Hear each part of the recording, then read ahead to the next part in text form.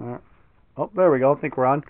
All right, here's one more quick video showing what's coming this spring. Here's one of the boats I don't think I really focused on much in the past. This is the Traxxas M-41 hull, obviously in white. I purchased it just as the hull kit, and if you notice from the transom, it's missing the entire 4 inches of overhang. I completely cut that off on my bandsaw, built a brand new transom, perfectly fit transom, reinforced from the inside.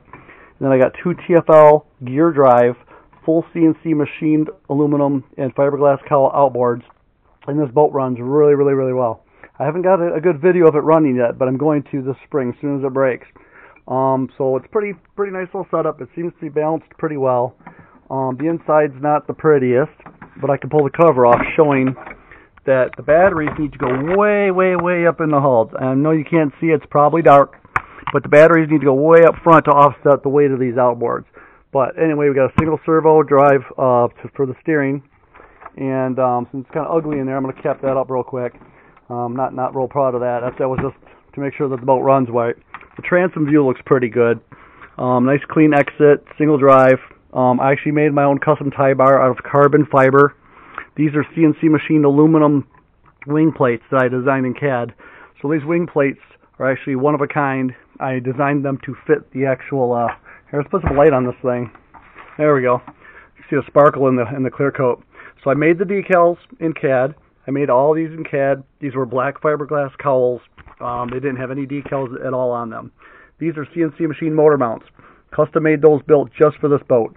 So I built a pair of motor mounts to get the motors at the right height, to have adjustability in height right here for different heights, so I can fine tune the adjustment. And they're counter rotating. So I've got these, doing counter rotating motors. Brushless. They run pretty good. The boat runs great. I just haven't had a chance to really get a video of it yet. And the coolest part is the bottom of the boat. If you look at any Traxxas M-41, you're going to see that pod on the bottom where the cable comes out. Let me flip the boat over.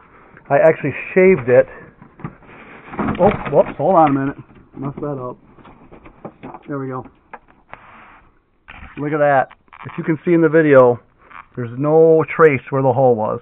I actually completely filled in with plastic, and then I used a Bondo material, more like a epoxy. Sanded it and then painted it. These were the water inlets at one time, but now that I put the different outboards on, they have their own built-in water inlets. And then the exits are on the side of the boat. So this is all going to get painted white. I'm going to do graphics, and then we'll get this bad boy in the water this summer, or this spring, I should say. And I just wanted to get this thing out there. Pardon my horrible videoing. Like I said, just a cheesy camera and whatnot. But anyway, just give you a close-up view of those motors. They look really good, I think, on the back. Transom is very solid. That's all one piece of 1/8-inch polystyrene, heat formed to put a bend in it right here.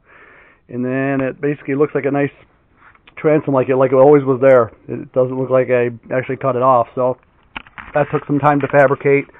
And other than that, just wanted to show off this boat. Cannot wait to get a video of this thing running. It runs really well. It runs really balanced, and I'm really proud of the way this one turned out. So anyway, that's just one more quick boat video. Any questions or comments, please feel free.